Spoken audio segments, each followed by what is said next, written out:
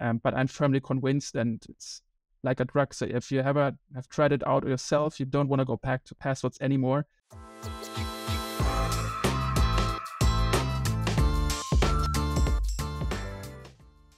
Welcome one and all to the Startup Knockout Podcast. I'm your host, Timo Higgs. Today we have Vincent Delitz, CEO of Corbado, a startup that is working to kill passwords, which is something I think we can all look forward to. And he's going to teach us about that today. So thank you for coming on the show today, Vincent. Thanks for having me, Timo. So we're going to jump right into a bit about you. So you're the CEO of Corbado, and you're one of the co-founders, but you have quite an impressive list of companies that you've worked with. I'm seeing KPMG here, I'm seeing Lufthansa, Boston Consulting Group, even Celonis, which for anybody listening to this outside of Germany is kind of a startup rock star right now. What made you want to leave that track record behind and start your own company? That's a very good question. And actually, like almost a year ago, I was posing me the same question because I was at the end of my studies and I had like several specific offers to start working at consulting companies or also in industry. But also what I really liked much in my past was working as a freelance consultant or contractor or freelance software engineer. Besides that, I also had like a previous first venture, which failed eventually. But during this like independent working time at First Row, the first venture, and also like as a freelancer, I learned so many new things that I asked myself, okay, I'm now 25. I have no real family. I have no real specific high costs that I have to cover. Why shouldn't I just try it out and try to build something on my own? Because the bar is quite low if I fail. And even if it fails like in 2 or 3 years, I can still start to look for a casual job at any company. So that's actually why I thought, okay, let's just give it a try and see how things will work out eventually. Yeah. Failure is cheap early on in your career. I understand that. True. Absolutely. Yeah. And you mentioned First Row. This was your first attempt at a startup. And this is not uncommon nowadays. In fact, I hear investors are starting to look for people who have already had a first experience so that they understand the startup world better and they've already got the learnings under their belt. Take us through a few of those learnings. What are some of the things, concrete things that you learned at First Row that you took with you into Corbado?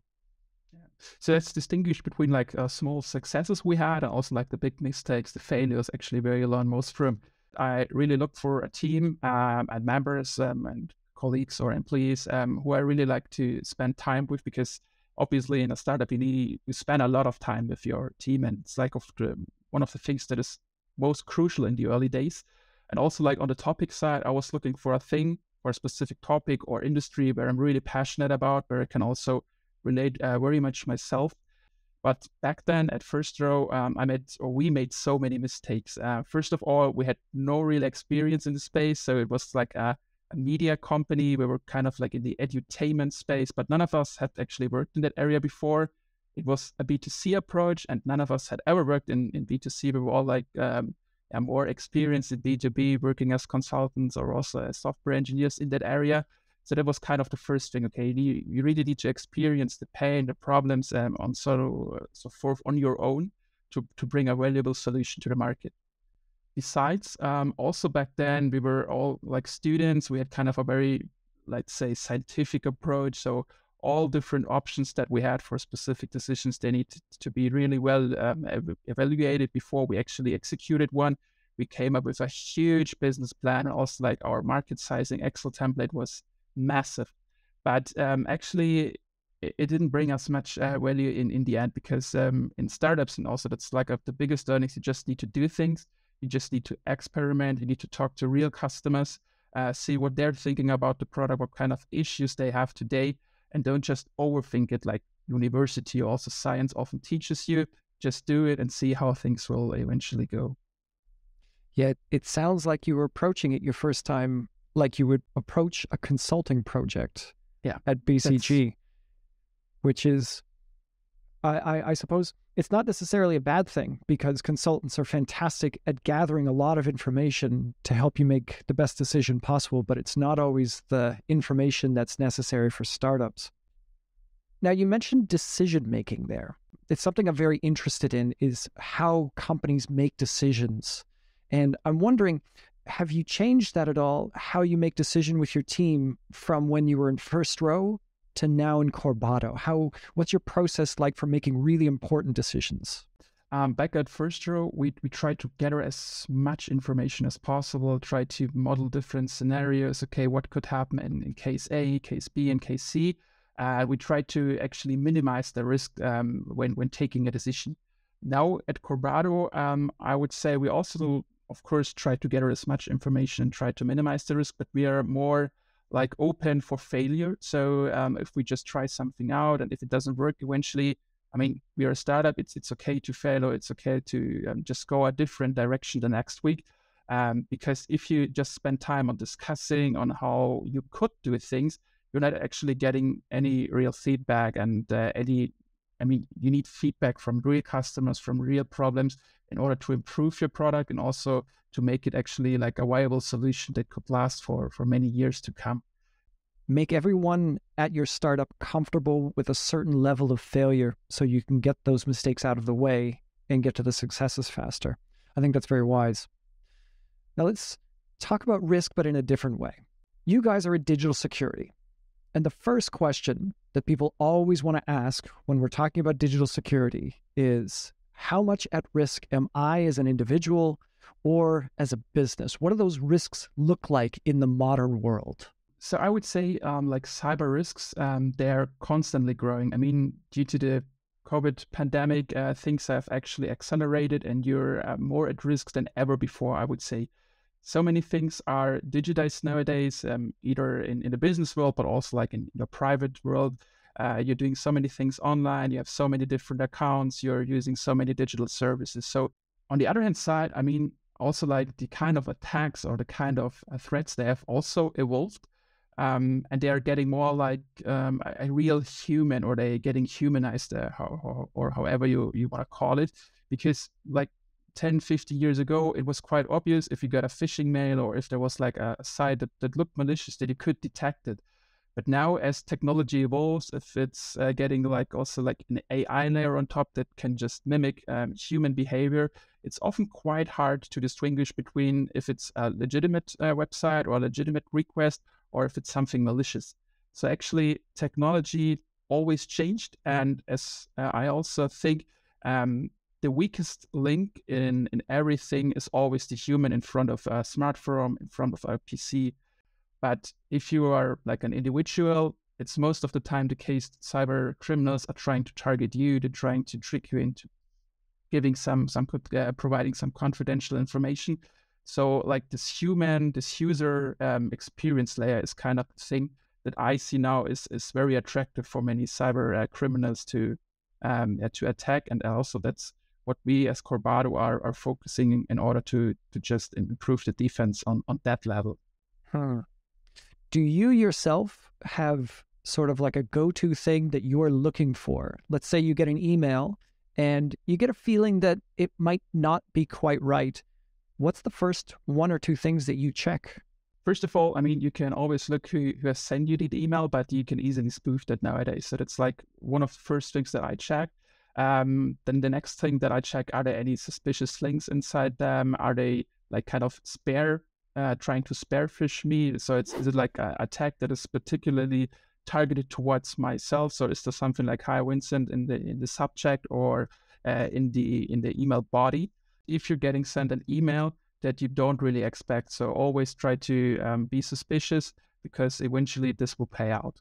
Yeah, vigilance, constant vigilance. Okay, let's talk a little bit more about your solution now. Corbado offers Passkeys that you say will kill passwords. So first, tell us what the problem is with passwords and how are Passkeys meant to solve that? Passwords are one of the most prevalent authentication method nowadays. I mean, everyone's familiar with the concept. You provide a username or email and then also like a password to access an online service, a web app, or a native application. The thing is with passwords, they should be complex. You should have a different one for each service or application that you're using. And you also should change them frequently. But most people they just can't remember such a massive amount of different like complicated passwords, so they change it. So they take like simple ones, for instance, like their pet's name, and also they reuse it over a variety of services. So it's a huge security vulnerability. The thing is, if you provide a password to one service and this one service is being hacked, it's quite easy for someone else if you just comes up with your email address, which is often, in many cases, available via a simple Google search. They can just try to also use this password that they have obtained through the correct service on another service. And this is called credential stuffing, which is a huge problem, especially for many B2C companies. Besides that, with passwords, like before mentioned, it's always like the email, the phishing email, the famous one that you get. You're tricked into a site which just looks pretty much like the original site. You enter your password, it's being stolen, and someone accesses your account. So people or companies came up with solutions like password managers, but in my opinion, a password manager is definitely a good thing to protect yourself, but it's like a solution for the symptoms.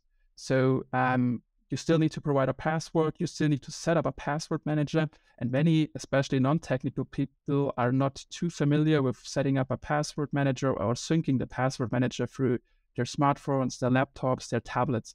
So it's actually still quite a struggle for you in order to access your service securely if all of them are based on passwords. I mean, who likes to remember passwords, who likes to manage them? It's just a necessary thing you need to do, but I know no one who loves them to remember. Every password should be different and it should be complex. It is impossible now to remember those passwords if you're using strong passwords.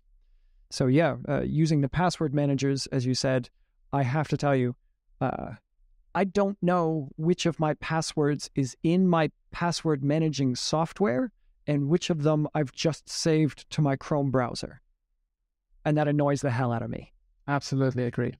Okay, so tell us what passkeys are. Passkeys, they are a completely different approach to user authentication. So in one simple sentence, they actually combine the easiness of Face ID, Touch ID, so biometrics that you're already familiar with the security of asymmetric cryptography that prevents all sorts of password-based attacks. So let's break that down. First of all, passkeys, like this user-friendly thing with Face ID, Touch ID, what does it mean? It actually means you can use your authentication that you already use for accessing and unlocking your smartphone, for instance, now also on websites, on web apps, and native apps. Besides that, there's like the security aspect that you don't have a shared secret anymore. So there's no like password that you have to remember or put in your password manager, and it also like a service or has to store in a database that could potentially be breached. So instead, they're using a public and a private cryptographic key, which is highly secure. So I go to Facebook, I put in my username, I put in my password, I go in. Now, if you're using passkeys, how is that different? From a user experience perspective, it's quite easy. You just enter your email address as you do it now, and then comes something like a passkey prompt. So this is the Face ID, Touch ID, Windows Hello, Android biometrics prompt that you're familiar with. You put on your finger or you scan your face, and that's it. So all technical aspects, all the cryptography is completely hidden from the user, and there was no moment where you had to enter a password, where you had to look into your password manager. You're just getting redirected to the logged in page of Facebook. So it's basically like opening my phone nowadays. So either I'm using my thumbprint or I'm using my face, and every now and again, it will prompt me for my passcode. But most of the time, I don't need that. So most of the time, I'm using a passkey to get into my phone. Absolutely. Okay, that makes it nice and simple. So this, I want to separate a little bit of the jargon. Is this the same thing as OAuth? Because I think I understand OAuth, but I'm not sure. So can you help me out a little? So the most common thing is that there's like a social login. So you can log in with Facebook, you can log in with Google on different websites. So if you go, for instance, on your favorite e-commerce site and you want to log into your account, you can click on login with Google and you're being redirected to the Google page. You most of the times are logged in already. You just approve the whole flow and you're getting redirected back to your e-commerce site. Passkeys, even though they make use of like syncing via Google, Apple, and Microsoft, they are completely independent of that flow. So it's a completely different principle. And also with social logins, there was a step where you had to enter a password. So for the initial setup of your Facebook or Google account, you had to provide a password. As I said, passwords, they rely on shared secrets, and passkeys have like this different cryptographic approach. Okay, yeah, that makes it a lot clearer. Now, getting back to Corbado and the services you provide. So, as I understand it, one of your main selling points is not just providing passkey services, but the sign-up process and the transition process from the old system onto the passkey system, and that you are smoothing this out. Give us an understanding of what that means and why that's so important for your customers. Yes, so actually when I first came in contact with passkeys or the underlying standard, which is called WebAuthn or 502, I thought, okay, this is pretty awesome. Let's just add it to my existing application. So I started to run my application. I started to code, looked into the documentation and thought, okay, it shouldn't take longer than maybe a day or something like that to actually incorporate it into my application. But things turned out to be quite complex, and it's been a complex journey which took several months, and it's still ongoing. So the thing why it's so complicated is because authentication nowadays is so complex compared to like 10 or 15 years ago. Back then, you had mainly a desktop computer and email and passwords. But nowadays, modern applications, they are accessed by smartphones, tablets, by desktops, from Google, Apple, Android devices. You have social logins. Sometimes you have passwordless options like email magic links or one-time passcodes. Then there is something like two-factor authentication, and it's heavily complex already today. And now there comes passkeys. Passkeys, they're sort of device-bound, so they're kind of bound to your smartphone, to a laptop, to a MacBook. And this is just getting so complex. It's like a potential increase in the complexity of authentication. And the other thing is you already have like these users who are just used to log in with their passwords, and you need to somehow transition them to use passkeys. And integrating that into existing applications is a journey that takes bigger companies, as they estimate, 3 to 6 months, and they need to spend like money for several full-time engineers to work on that. And I thought myself, okay, passkeys is such a game changer in authentication. And if every company who uses passwords nowadays, which is like 99% of the applications and companies, need to go through this exercise, we need to provide a solution that is just easy to add to your existing system. So there's no major migration project, no major change to a running system required. And you can just add passkeys as a very smart and thin, lightweight authentication layer on top. So that's how we build our solutions, that developers can integrate it in 1 hour. They can keep all their authentication and systems in place and just add it on our solution on top. Mm-hmm. So you're thinking in terms of two user profiles. So the user profile of the end user, they need to use the passkeys, but also your user profile of the developers who actually need to integrate this, and you're smoothing that user experience for them.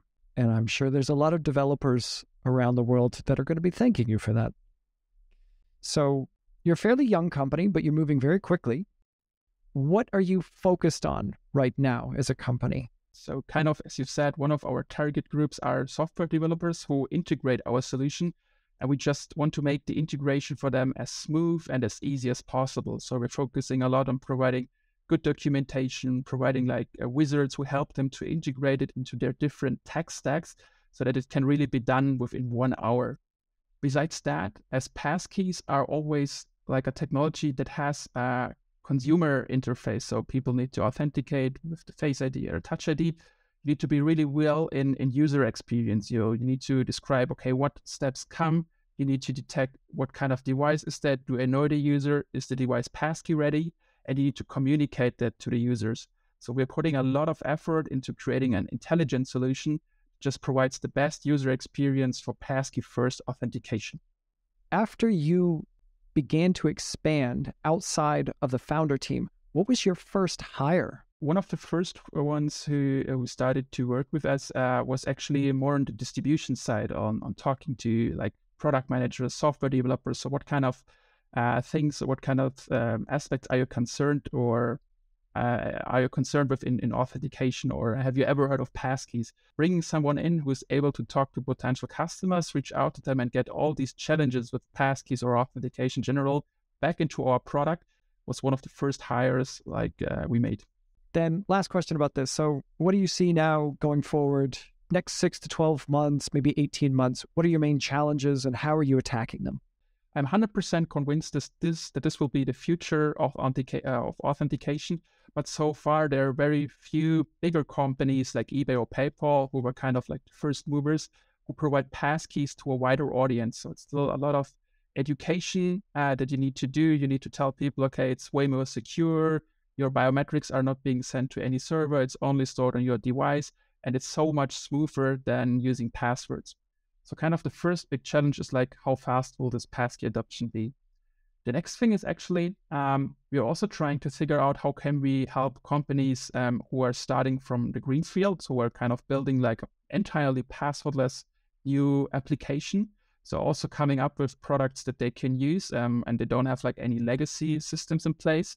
And also on the other hand side, providing like these aforementioned migration services. So how can we help companies and customers who want to use their existing user base and don't want to change their whole system, but provide passkeys on top? How can we serve them? And talking about the adoption thing, getting companies who already have legacy systems to adopt this, what are some of the things that need to happen in order for them to adopt? Is this strictly an educational thing? They need to understand the technology, or are there other barriers in place? I think from a technology perspective, there are some things that are currently not yet fully supported. So for instance, Microsoft has not fully rolled out like a passkey synchronization feature that many people actually wait on. And there are also some things if you have like cross-platform or cross-device processes. So coming here with your iPhone and then wanting to log in with a passkey on your Windows laptop is still kind of a struggle for many companies, and you need to come up with solutions for these specific use cases. But on the other hand side, it's like that we see many companies who are kind of risk averse. They just don't want to overwhelm their users. They say, okay, we just want to see bigger tech companies, for instance, like the Airbnb, which a lot of consumers use to deploy passkeys to their end users, and then we can just learn from their best demonstrated practices. So what kind of messaging are you using? Are you offering passkeys only to users who have already a password? Or are you also offering passkeys to new users who sign up and even without providing a password at any time? So kind of these things are still kind of uncertain.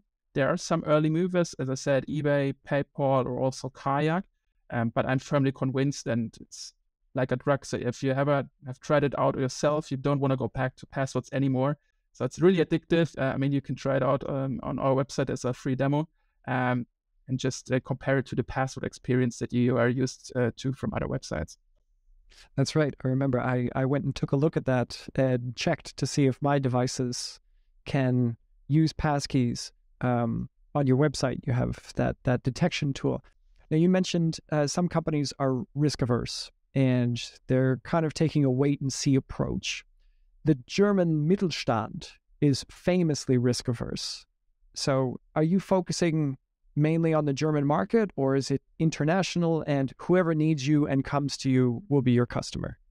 So yeah, it's like, as I said, two-sided. On the one hand side, talking to a lot of companies here from the German-speaking area, but also like due to the global presence and also to especially North America, where we see many companies who are more willing to take risks and who want to be like the first movers globally also in providing passkeys.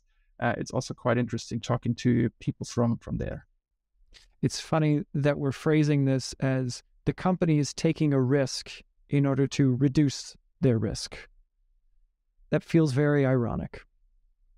Let's talk about Germany a little bit more then. So the German startup scene is something we always like to talk about. You're kind of integrated into the local startup scene, but you're not making a lot of efforts to, get to know everybody and find out all the resources that are available in the Munich startup scene. Why do you feel that is not so necessary for you guys and that you don't really need it to enable what you're planning to do? Yeah, I mean, as you said, we're not part of any official hubs, accelerators, program incubators, stuff like that, because we said, okay, let's just focus on creating a great product and talking to real customers. Because from my past experience, I often gain kind of the impression that many of these programs, they are good for other companies, especially like B2C companies, or if you have like no experience at all, then it's a good thing to actually get a jump start. But in our case, we said, okay, we are pretty confident if you talk to people, to customers, to the companies directly without wasting time on other things like any informal rounds, it's more valuable to the overall venture. So we decided, okay, if we apply for an accelerator, then it's a very, very specific one, and let's just use our scarce resources, so mainly our time, the founder's time, to really focus on the things that are valuable. Sure. Yeah, I guess that makes sense. If you don't have any experience, if you don't already have connections to talented, well-informed people, then an accelerator makes a lot of sense. But if you already have those connections, then why spend the time? Because as you said, that's probably your most scarce resource right now is time. And speaking of which, the time has come to play win, lose, or draw. I'm going to give Vincent a few concepts, a few topics, and he's going to tell me if he thinks it's a winner, which means he's either predicting it will happen or he thinks it's a really good thing, or both. Or if it's a loser and it's not going to happen, it's not a good thing, and he gives us a reason why. Or if it's a draw and it's a wait and see. So Vincent, are you ready to play win, lose, or draw? Yes, I am. Fantastic. So win, lose, or draw, ChatGPT and other large language models making it easier for cyber criminals to enter cybercrime by lowering the barrier to entry. I would say it's a draw. So on the one hand side, as we already talked before, attacks are getting more sophisticated. People are getting easier tricked into like phishing emails because AI is just like a human you talk to. But on the other hand side, like the defense sector is also being trained. So there are AI algorithms who are getting improved constantly on who can detect like malicious emails or any cyber threats. It's nice to know that the cyber police are getting better trained. Second one, win, lose, or draw, passwords die completely and they become one of those things you tell your kids about where your kids have no idea what you're talking about. I wish that it is a win, but I think it will be a draw because in some cases, especially like in more consumer-oriented cases with like especially mobile devices, they will hopefully completely die sooner. But in other cases, if you have like more like desktop users or users who like the digital dinosaurs, it will take more years to come until passwords are fully replaced by other authentication methods. So I would say it's a draw. So last one, win, lose, or draw, Corbado being the ones to kill passwords. I'm firmly convinced that it will be a win, but it's not like there's only one startup that will succeed in this industry because we are happy with every password that is being killed. In my thinking, it's like that an entire industry will succeed, and I firmly believe that we play a role in it, and I think killing passwords is just for greater good. There's so many other great companies working on this problem, but I'm, as I said, fully convinced that we can play a role in ditching passwords forever and making people's life easier and also people's lives more secure. Good. So that was win, lose, or draw. And that brings us to the end of our episode. Thank you so much, Vincent. These were fantastic answered. I learned a lot from this one, so I really appreciate you coming on, and I hope we can have you on again sometime and we can give us an update on how Corbado has been doing and how dead passwords are.